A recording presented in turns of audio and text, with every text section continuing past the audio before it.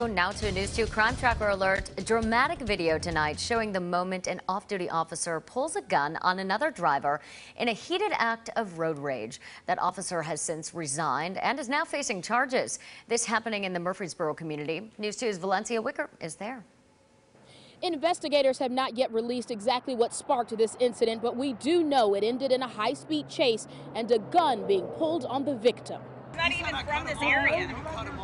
Cell phone video shows how it all unfolded. A man with his weapon drawn, yelling at another driver. Get on the ground! Get on the ground! Police! Come to find out, the man with the handgun is 31-year-old Matthew Ward, a then Decherd police officer. Investigators say Ward was off-duty Sunday night when he saw a driver speeding on I-24 in Rutherford County. He motioned for the man to slow down and continued to follow him to this corner, just off Medical Center Parkway.